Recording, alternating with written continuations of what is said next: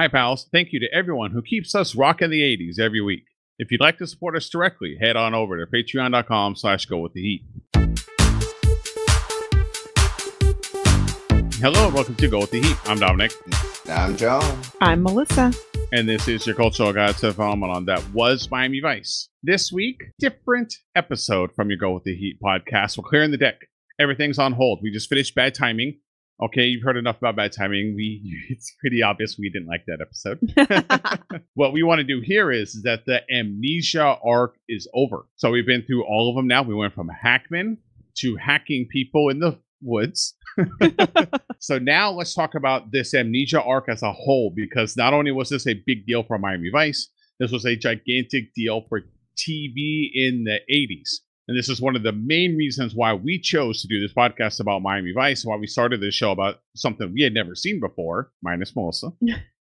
The reason why we wanted to do this is because of how influential Miami Vice was on TV in the 80s and TV since then. And the Amnesia arc is something that is that big a deal. So what we wanted to do was look at it as a whole. Where do we stand now that the Amnesia arc is done? It's going to come up here and there. They're going to mention about how insane Sonny is.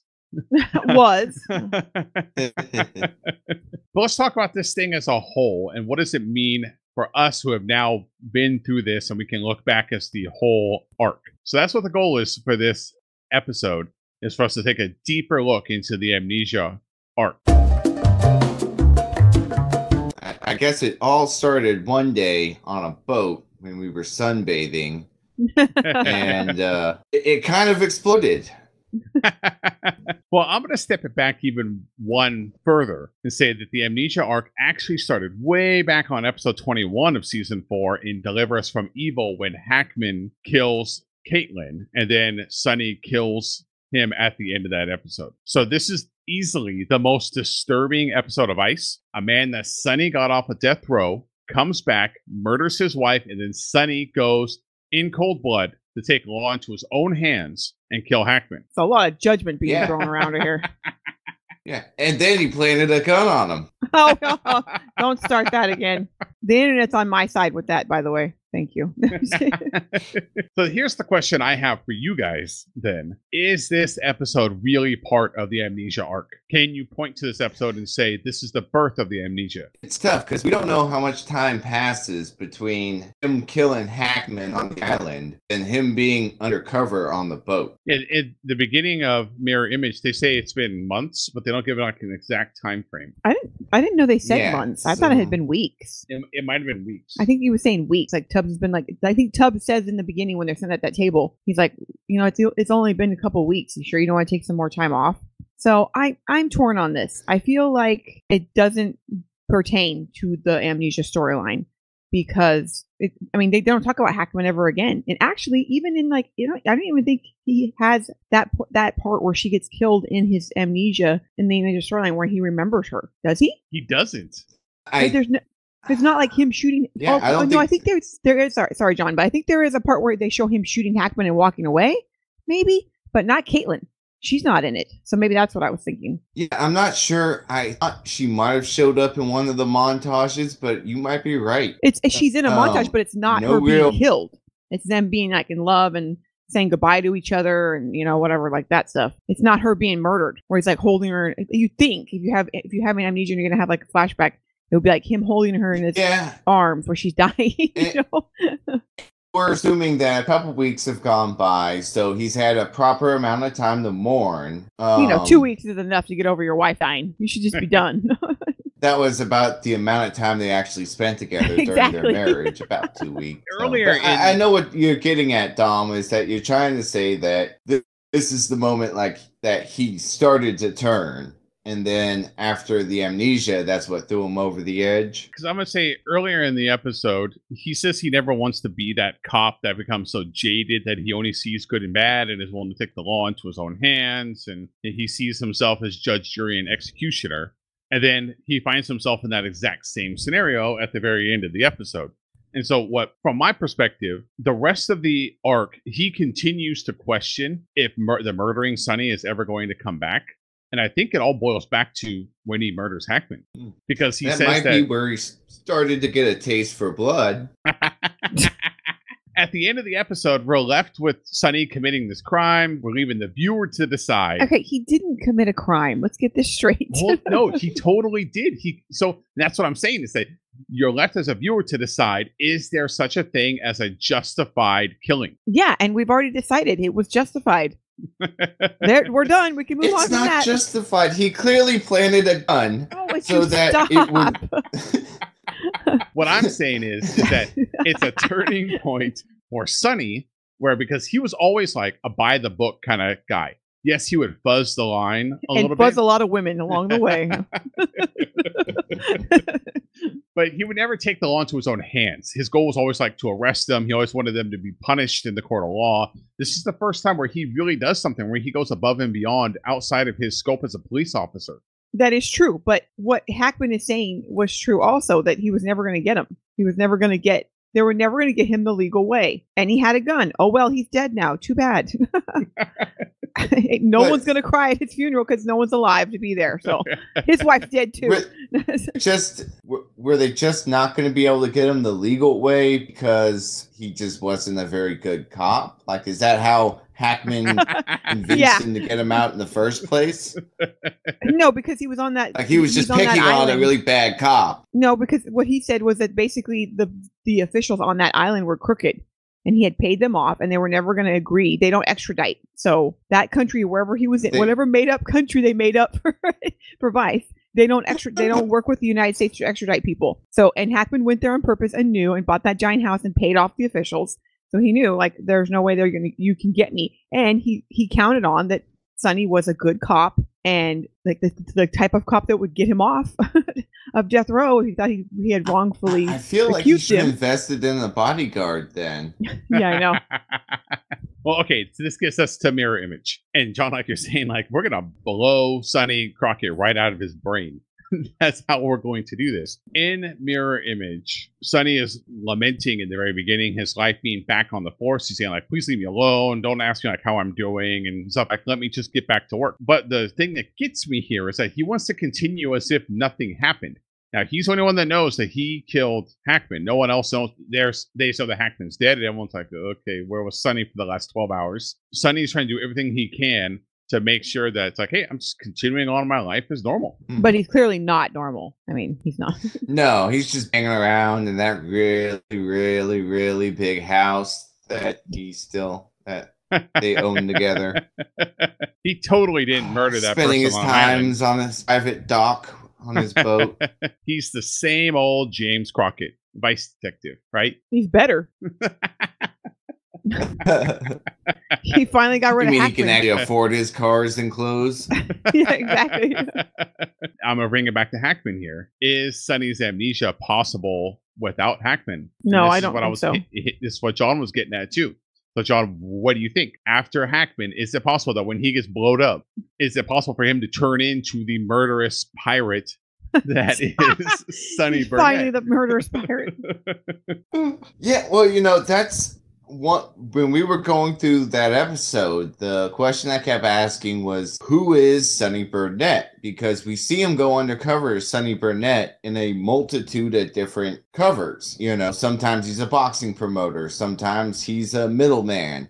Sometimes he's security. It was just curious to see who, in Crockett's mind, who Burnett was. Because obviously, with the amnesia, he comes back and he believes he's whoever that cover story is. But he had his own version of who he thought this side character he plays is as a criminal. And maybe killing Hackman in cold blood is what made it so easy for him to become Burnett the hitman. Yeah, I mean, I agree. I think that he couldn't become. I don't think he would go that far with the amnesia if it wasn't for. I don't think think that it was killing Hackman that did it. I think it was losing Caitlin that did it. That her dying and then losing her is what pushed him over the edge emotionally. So, like think about it. He has nothing to go back to. So it's okay for his brain to be scrambled when he's blown up because he has nothing to go back to. Mm-hmm. He has a job that he's going to continue to do who has no real identity. He has no wife. He has no relationship with his kid. He has Tubbs. That's it. I mean, like I said, apparently that wasn't enough because he tries to kill him several times. When he gets amnesia, he could be any kind of criminal. He just starts killing people on his own. It goes to the max, which is why I'm asking about Hackman. And most you got a good point. It's the trauma of Caitlin that she's killed. Yeah. And then he lost his child, and then he lost her, and then he's lost everything. So maybe in his brain, that's why it took forever for him to come back around. It took a long time for him to remember things because in his subconscious was like he didn't have anything to go back to. His life was over now. He had nothing, which is hard to believe because, they never saw each other. They didn't hang out. They never saw each other. She was never around. But hey, it's pretty much just like it was before. He says a bunch throughout the entire Amnesia arc that he deserves to be with the junkies and lowlifes. But I also take that as that he feels most comfortable with the junkies and lowlifes too, that it's not just what he deserves. That's actually where he belongs. And if you top that with my wife was killed, plus I killed another person, not because of any other reason other than for revenge, then this must be who I am. So when he gets amnesia, then it makes total sense to him. Is it that, or I'm going to bring up something later where it's like with that same case. So let's talk about Hostile Takeover then. This is when Evil Burnett and the Evil Burnett that we love takes over. Ponytail. Right? That's Ponytail. Oh, yeah. From my perspective, I think he takes everything that he learned over the years of being on the force, not to say of who he was as Burnett, but all the other junkies and lowlifes that he dealt with, all concentrated into a single person. Takes it all, and that's how he becomes the ultimate criminal, right? He's like a mastermind now. He starts the criminal union. So my question then is, how did we get here? How is Sonny so twisted? And we're talking about it a little bit about Caitlin and about super concentrated, where he's got all this experience with dealing with a whole bunch of lowlifes. I would say, again, it's Hackman, because he doesn't want to be the baddest drug dealer. He wants the world to burn. Yeah, that's true. It's not just like he wants all the money. He wants like all the power too, and he wants the world to be like he doesn't care about anything else. In Hostile Takeover, I see what you're saying, but when he becomes the boss, like I didn't get that feeling. But it's almost like, you're right, like he's using all of the stupid mistakes that in the other criminal masterminds that they shot and killed in the previous episodes, because they don't like to arrest people much. Jails are full. I was gonna say too much paperwork. But yeah, it's like he's using that to really go and undermine and take over. And so what's fun about this episode is that he is super devious. Like he has got a whole plan, and I think that's more seeing Crockett coming through Burnett, is that he immediately identifies evil Burnett. So identifies he is determined as the problem and what he needs to do to fix it to become boss. And he enacts this whole grand plan that just everything works perfectly. Gets the guy's son to kill his own dad while he steals his girlfriend and takes over the entire business. I think this is Sonny Crockett, the undercover cop, with the planned stings and stuff. Like, this is him bleeding through into Burnett. He's just so efficient at being a criminal. Then that brings us into Sonny Burnett, Montana, and Morris the Panther. The single greatest guest star in the history of Ice. What I keep coming back to in both Hostile Takeover and Redemption in Blood is, you're right how efficient he is at taking everything down. But you can see, like, he gets no joy out of doing it. He doesn't celebrate any wins or anything. Just once, where he spends the night with Celeste, and then it ends up being at the end of Hostile Takeover, where they kill the son. But he never really celebrates anything. It's why I keep coming back to, like what you're saying, also like his trauma of Caitlin being killed, and then the Hackman deal, that he just wants the world to burn. He's just going to tear everything down. He's going to attack everyone. That's why he's to shoot first, ask questions later. Like, he's just going to murder everyone. Yeah, he doesn't. You're right. He doesn't get any enjoyment out of anything he's doing. That's what it seems like anyway.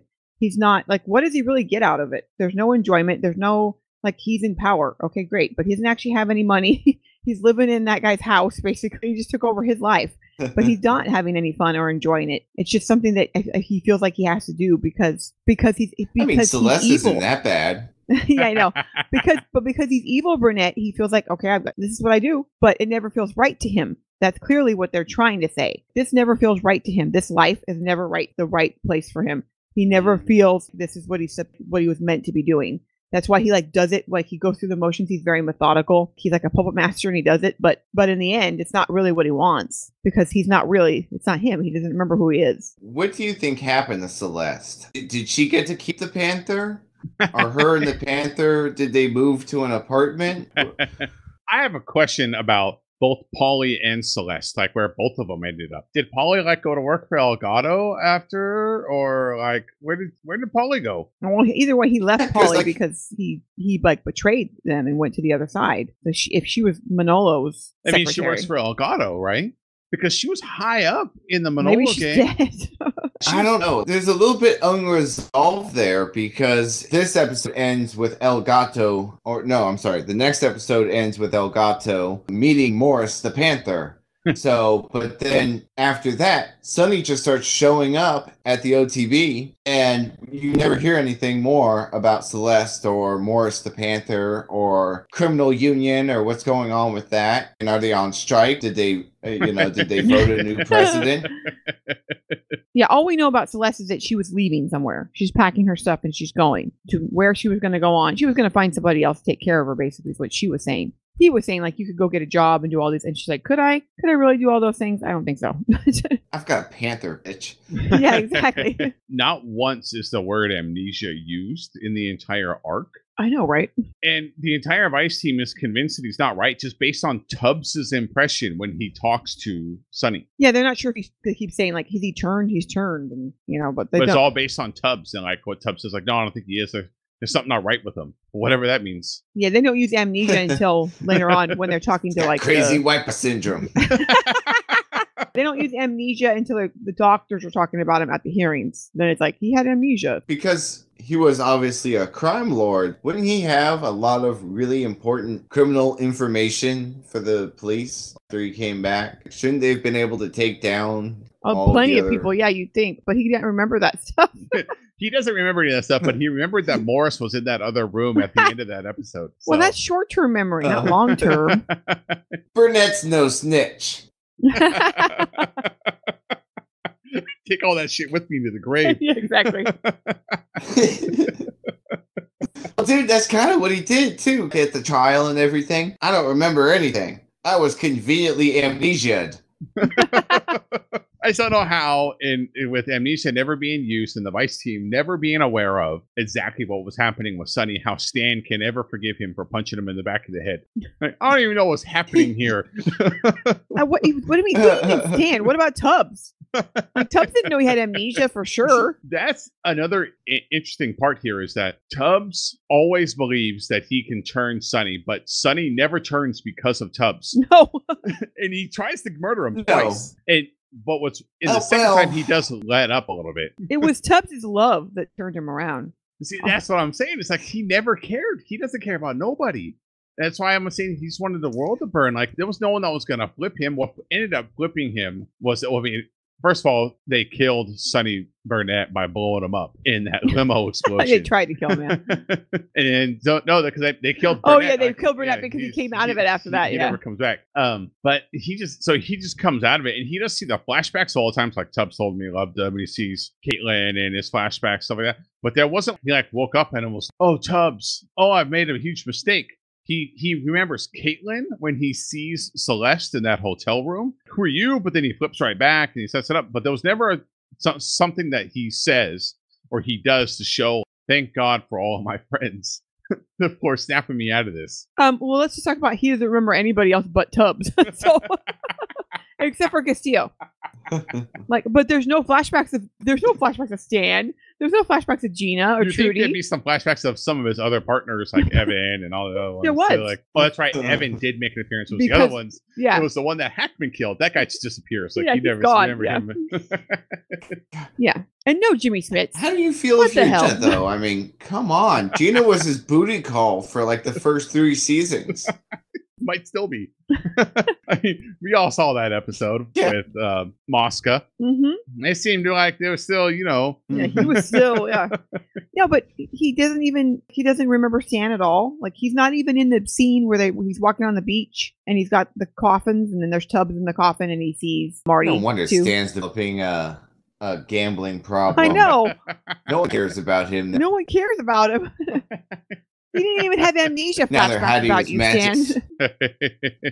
All right, so this is the one I'm most excited about. I know this is weird. He's like waving his arms around over his head right now. I know it's weird to say I'm excited to talk about bad timing, but I'm excited to talk about bad timing. Because it's so bad.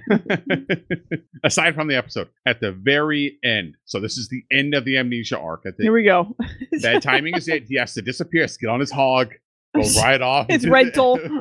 He talks continuously about, he's always concerned about Burnett coming back, if that was really him, if he deserves the low lives, yada, yada, yada. At the end of the episode, yes, he is being hunted. You see a moment where he's going to kill one of the killers. He's strangling him. He's holding him under the water. You get this close-up frame of Sonny's face. For me, I see right then that he has to stop himself, which is the opposite of the way Sonny Crockett would actually be. Sonny Crockett would never let himself get to that point. You see himself like come to the realization of like what he's doing. He has to stop himself. To me, that is signaling 100% for sure. Sonny Burnett changed Sonny Crockett's life forever. And he is haunting around in there. He's like the Babadook, just cruising around in the shadows. You never know when he's going to make an appearance. That he has changed, and he had to stop himself from just killing that person. Yes, okay, I understand, like he was being hunted. He was defending himself. But Sonny Crockett, that was never an issue. Sonny Burnett, now that person has existed, he needs to create a wall and know that that's a part of him now. And Melissa's very busy rolling her eyes at me as I'm describing it. Because it's not... I took it as that scene, because the whole episode is him doubting whether or not he can ever go back to being who he was before, whether his friends will trust him. Is he really this person in the inside? Like, has he really turned on the inside? And I took that scene as they were telling you, like, no, he has not turned because he didn't kill him. And he has a realization, like, no, I'm not going to kill this guy. And he stops and leaves and he goes away and doesn't even kill the other guy. You know what I'm saying? It's like, so that was supposed to be the real, that's what I took that as. They had to put that in there. They had to make a point. There has to be some point where Sonny realizes, like, I can go back to being a cop and do my thing because I'm not a murderer. I can stop myself from murdering somebody. And I did.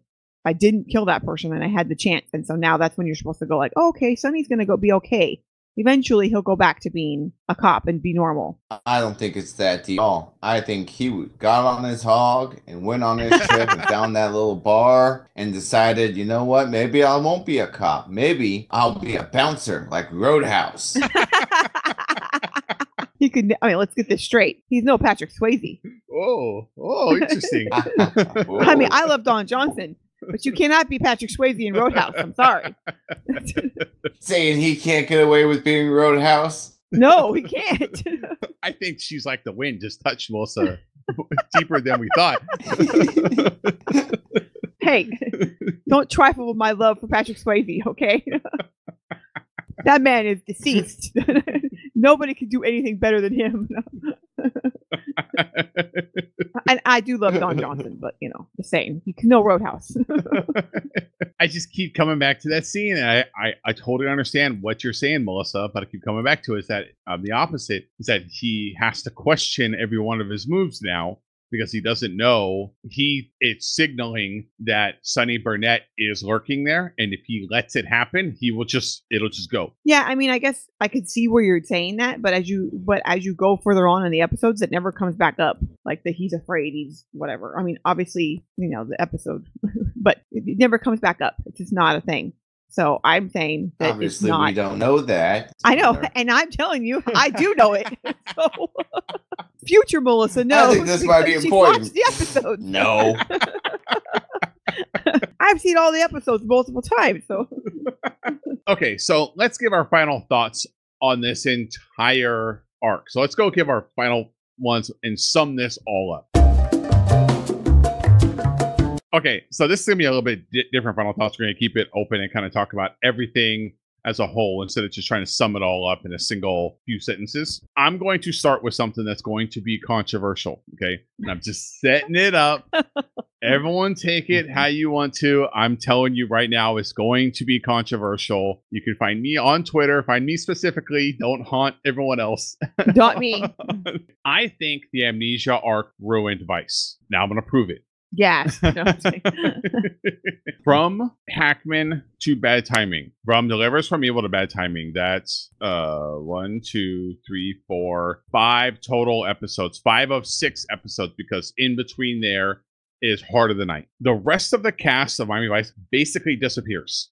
They're here and there, and they're key parts of the story when something comes up. But for the most part, they're done, and you don't really care about what's happening with them. All that matters is what's happening with Sonny and Tubbs. But everyone else, the ladies, Castillo, Stan, like no one else matters is what's happening with Miami Vice. And who knows what they're up to. And we find out later that Stan's got a gambling problem. That's what he's been up to. And he's still grieving from the loss of Larry. So because of this arc and how long it lasts and how invested we are in the Sonny and what his story is, that the rest of the cast just disappears, and it's really hard to come back to them and suddenly care about what's happening in their lives. I see where you're coming from, and I kind of agree with you, especially because we don't immediately go back to the whole group. We get a couple Castillo episodes mixed in before we wrap up the Amnesia arc, and then the next one is another Castillo episode after we go this big block of where it's just Sonny and a little bit of Tubbs, and we don't get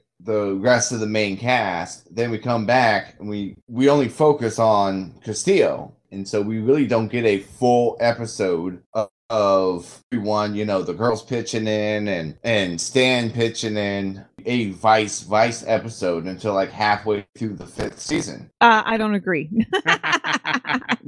No. I mean, I see where you're coming from, because you did spend, like you said, like 5 episodes just focusing on 2 characters in the show. And just to be clear, me and John haven't seen the rest of season 5, so we don't know what's coming. I'm making a conjecture opinion, not knowing how the rest of the season goes. Yes, and based off of, like, if you were just to take it at face value for what you've seen, I could understand where you would say, like, okay, yeah, this should have been the end. Like, this is it. You ruined it. Because now we focus so much on Sonny for so long. And then now it's like, well, what else could these people do that would make it so you care? Like, what happens to them? But I don't agree, because I know, obviously you guys haven't, so you don't know. But I've seen the rest of the episodes, and I don't agree, because without that storyline, you wouldn't get what you get in the future, which is, there's, I mean, I'm not going to spoil it, but there's lots of other storylines that focus on lots of other people. But would you say what we get in the future is what kills the show? And then by proxy, if we wouldn't get that without the Amnesia story arc, that technically it did kill the show. No, I think that season 4 killed the show. My theory has always been that it has nothing to do with season 5, that they knew that the show was going to go off, that season 5 was it. Season 4 killed the show. The cows. The cows killed the show. You really the hate Jamaican Caitlin, popsicles. Let's put the blame where that goes here, okay? Jamaican popsicles, the bull semen, the stupidity of all that killed the show. Peanut butter and James Brown, that killed the show. And so what you're saying is, what you really wanted to be watching was Dynasty or True Crime? No. No, what I'm saying is that Amnesia, if anything, the Amnesia storyline makes Vice better than it ever was. The Amnesia storyline is the best part of Vice. It's the best thing that happens to Vice. Like, I know, and it focuses on Sonny, and it focuses on Tubbs, but it is what it is. There's nothing better on Vice than that storyline. And I get it that it probably, if you haven't seen the rest of it, you're like, okay, well, I don't really care because because it was so good and now it's done. But that I don't feel that way, because I've seen the rest of it, and I feel like the rest of season 5 is valid, and it makes sense, and it hits home, and it wraps it up. There's no like unanswered questions left. I haven't seen the rest of season 5. I don't know where the show ends off, but I almost felt like you could have just ended the show right then and there. I agree with Melissa that the Amnesia arc is probably the best episodes or best arc that we've seen on the show so far. I really liked Sonny Burnett, the criminal, and I think NBC could have just spun that right off in the Sonny Burnett criminal kingpin. Just goodbye to the rest of everybody. Yeah, I mean, I agree too that it could have been left. They could have left it right at that, and it could have been that would be the end of it, and it would have been a substantial ending. Like that's it. Like this is how it could have ended off. Like he still thinks he's Burnett, and then he never goes back. And as I mentioned when we finished Redemption and Blood Orchestra, like this feels like it should have been one more episode where they should have had them finish off him and his amnesia, and then gone back and did one more episode for Elgato. Then they could have done one more, which all points to what NBC said when season 4 ended. Like, okay, let's do a limited season 5, yeah, and then end the show. But Michael Mann and all the writers finish stuff it pushed off back and said, let us do a whole season. They could have ended it right here, spun it off into Burnett the criminal. I mean, I know all the rest of the actors probably would have been pissed, but they could guest star on there. Trudy stops by for an episode. It would have been really interesting if they would have left him just as the permanent bad guy. That's what I thought, like in my head, like if they just left him be. That's what I'm saying. But yeah, that's what I'm saying. Just left him as the bad guy and spun off as a new show with Crockett as the bad guy. But I think he didn't want to do Vice anymore. So, like, as far as I don't care what he wants to do. Well, I think it matters to him. This is fan fiction. This is imaginary. I mean, yeah. Now in retrospect, you might go back and be like, "Yeah, I should have done something else. Maybe we should have done this or that." But hindsight's. I have one more point that I'll make on like where we are when we end the Amnesia arc is that we are so far away from MTV Cops, which is what the show started as. Yes.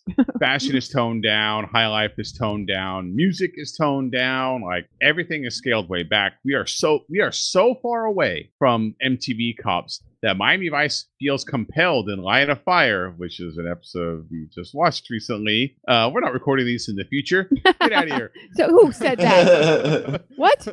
That they felt like they might have a spin-off show with younger cops that make their debut on Miami Vice that would make a new show on NBC to compete with a little show called 21 Jump Street that would involve police officers infiltrating a high school, but they end up pulling the plug on it. Thank God. They appear in like 3 episodes. Thank God. They pull the plug on it and decide not to do it. That's how far away from MTV Cops we are. We have gone from MTV Cops. We have come dangerously close to Homicide: Life on the Street and On Order. We are seeing the evolution of Dick Wolf and the I don't give a crap of Michael Mann. Like, I don't care. Put whatever you want on. And I think the last thing that we'll say here, that I'll say, and I'll let you guys also wrap up, is that you guys are 100% right. This is the best of Miami Vice. These 5 episodes combined, like together, you put them in a string all together, they're the best that Vice did.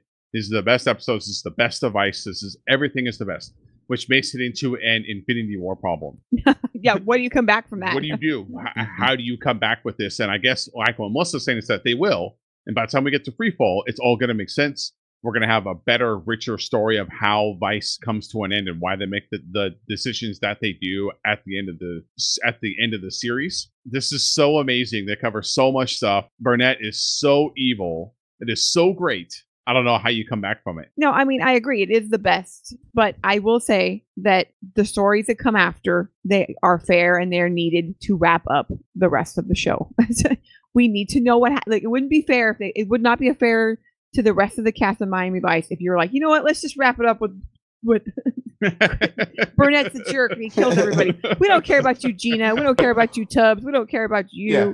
Oh, yeah. Everyone but Don Johnson had it in their contract that they couldn't do other stuff while we were doing this. But exactly. Yeah, exactly. Let's wrap it up.